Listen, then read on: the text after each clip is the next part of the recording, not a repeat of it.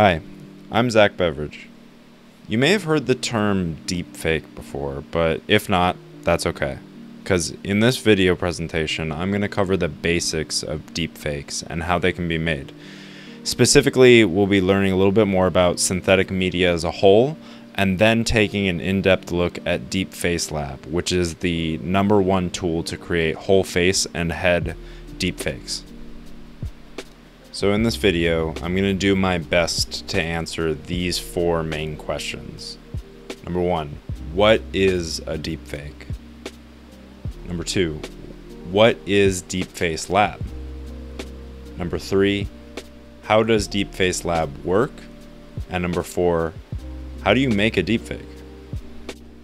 So let's start with an introduction to synthetic media, also known as AI-generated media, generative media, personalized media, and the term we all know and love, deepfakes.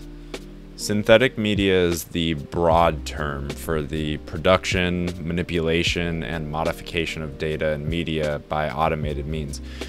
Usually this means it's done through the use of artificial intelligence, but not always. When this is done with the intent of misleading people or changing the original meaning of something, the term deepfake is generally used. However, since this term has become like a buzzword today, it gets thrown around a lot when referring to almost any synthetic media meant to replicate a person.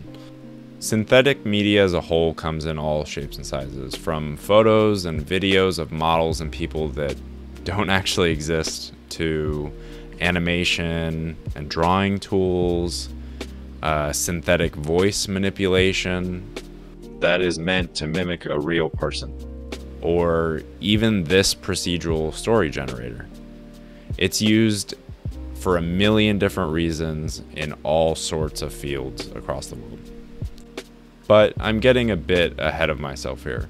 As much as I would like to talk about all the different media tools that have been created using AI and how they're used, I need to focus on one topic because it gets overwhelming very fast. So let's focus on DeepFaceLab. Simply put, DeepFaceLab is a tool that takes all of the hardest parts of deepfake creation and puts them in the hands of the people. Open source software, baby. It's beautiful. It's all written in Python, so that's how you know it's good.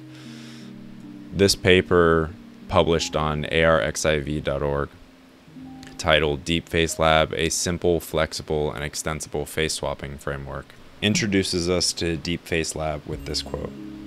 Since deep learning has empowered the realm of computer vision in recent years, the manipulation of a digital image, especially manipulation of human portraits image, has improved rapidly and achieved photorealistic results in most cases.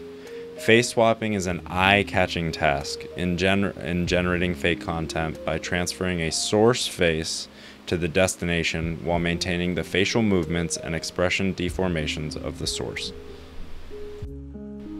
Wow, that's great. Thanks for reading that paragraph out loud, Zach. Is probably what you're thinking to yourself, and I don't blame you. For something like this, it's fair that I probably should just show you what it does rather than explain it. For example, maybe it's been a lifelong dream to put Jim Carrey in The Shining. Or you could really miss the golden days of Arnold Schwarzenegger. But most importantly, DeepFaceLab allowed me to make this monstrosity. Hey, VSauce, Michael here. Except, this could just be a really bad deepfake. Ah, beautiful, isn't it? And it only took 20 plus hours for that lame joke. Now, how does this all work?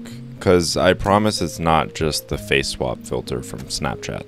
Well, the key tool behind most synthetic media techniques is something known as generative adversarial networks, also known as GANs. These frameworks create generative models via an adversarial process. So this means that 2 models are trained simultaneously and then compete with one another. There is a generative model, which is referred to as G, that captures the data distribution, and then a discriminative model, D that estimates the probability that a sample came from the training data rather than from G.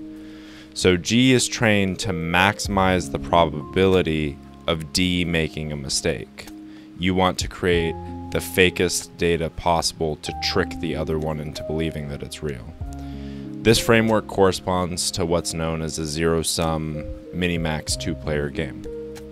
For DeepFaceLab specifically, the data pipeline has three main components: extraction, training, and conversion.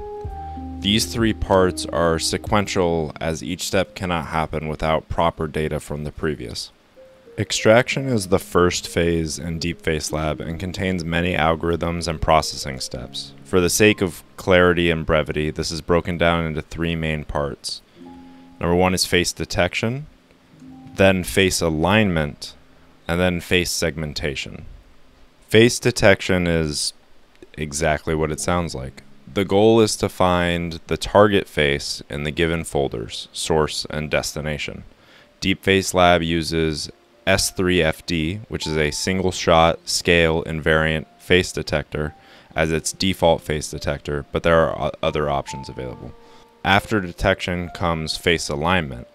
DeepFaceLab provides two canonical types of facial extraction algorithms. One is a heat map-based facial landmark algorithm known as 2D-FAN, which is used for faces with normal posturing. And two is PRNet with 3D face priority information, which is for faces that have large Euler angles in the yaw, pitch, and roll. Essentially, this just means that a face where part of it is hidden from being pitched in a certain direction. After face alignment, a data folder with standardized front and side view aligned source images is obtained.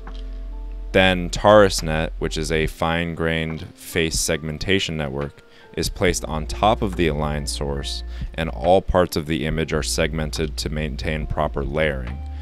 What this means is that a face with hair in the way, or fingers, even glasses, can be layered properly and distinguished so that all parts of the face are known to the algorithm.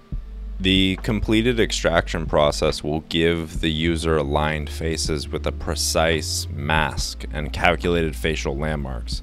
This is a vital step, as the more accurate the face masking and training data, the more efficiently you can train the face model and dataset.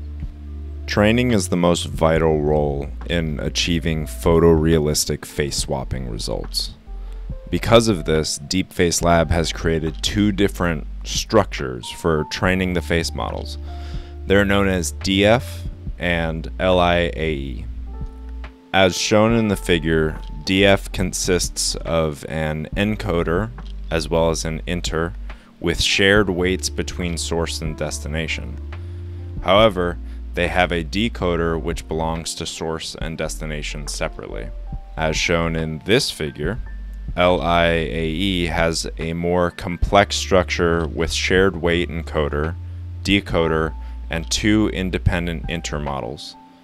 Another difference compared to the DF is that inter-AB is used to generate both latent code of source and destination, while inter-B only outputs the latent code of the destination. You get all that? Alright, good, me neither. The point here is that the generative face models are created. The algorithm designs models that can create images of the input face in different positions, lighting, and sizes, effectively creating an all-purpose replica of the original input data to put on the destination data. Finally, we come to the conversion phase, which is simplified in this figure. DeepFaceLab users can use this phase to swap the trained face models of the source and destination material, or vice versa. For source to destination swapping, the final step of the swapping scheme is to transform the generated face alongside its generated mask from the destination decoder to the original position of the target image in source. Blending is an important aspect of this, with the goal for the realigned, reenacted face to seamlessly fit with the target image and its outer contour. To keep a consistent skin complexion and give a more realistic final image, DeepFaceLab provides a number of color transfer and blending algorithms to make the source model more adaptable to the target image. Once this step is done, the individual frames are merged back into a video file format, and you have a complete deepfake. The theory is great and all, but it doesn't actually teach you how to use DeepFaceLab. Luckily, there are a million tutorials online for this, so I won't go into extreme detail on how I accomplished this, but I wanted to give some of my insight and the things I learned along the way. For my process, I specifically chose to use the XSEG masking process and the SEA HD model training. It seemed like it was the easiest to do at the time, and the tutorial that I found used it, so I just followed that. It's worth noting that DeepFaceLab doesn't ship as a completed desktop program with the GUI. You download the system as a zip file that contains all the necessary components to run the processes. So it includes everything in the necessary scripts to the Python library, TensorFlow, CUDA, FFmpeg, libraries, etc. It's all in the zip folder. Once it's downloaded, you don't need to go searching for any other parts to make it work. Each part of the process that I mentioned earlier has relevant batch scripts associated with it that do each part for you. You'll start by clearing the workspace and preparing your selected footage. I edited my source and destination clips in Adobe Premiere Pro to make sure I was feeding it frames that were pure faces and didn't have anyone else in them. I specifically chose a video from VSauce with a simple background and lighting, and I shot mine in a similar way. This isn't really necessary, but I want to make it as simple as possible so I wasn't spending years training the system. You then use the relevant batch scripts to extract the frames from the source and destination video. This is a quick process, and it's just taking the full video and breaking it down into individual PNG frames. After this, the face set is extracted. This is where the facial recognition algorithm comes into play, and the relevant frames are aligned and saved as a face set. Using the extracted face set, you then begin the XSEG masking process. To train the model, you have to manually mask a number of frames for training data. This can be a tad tedious, but the more frames you mask and the more accurate you are, the better the XSEG set can learn and give you a perfect mask. Once you've trained the XSEG masking model, you can begin the face model training. I chose to use the SAE-HD model, and let me tell you, everything about this process is a resource hog. I could not have any other programs open on my computer during this time. The swap memory from my GPU to CPU had to be drastically increased, and that's not to mention that I also had to increase the page file size in Windows to 70 plus gigabytes, which I didn't even know was possible.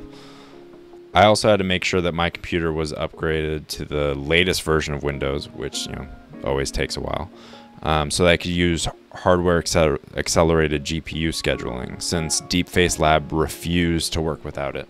And even once I had the model training, I was worried about burning out my poor computer, since this made my graphics card idle consistently above and around 87 degrees Celsius, which is about 188 degrees Fahrenheit for those of us that prefer freedom units. I took the reading at the keyboard too, and it was sitting at 125 degrees Fahrenheit, and I touched it and it was very hot. Here you can see a side-by-side of what 4 hours of training looks like versus about 11 hours of training. Do note that I switched the color algorithm on the later version, so that's not attributed to the training length. So would I do this for fun? Probably not, unless I built a system specifically for it, because this prevented me from using my computer for anything else for about 24 hours. All in all though, I enjoyed the process, and I hope you enjoyed this video. Thank you.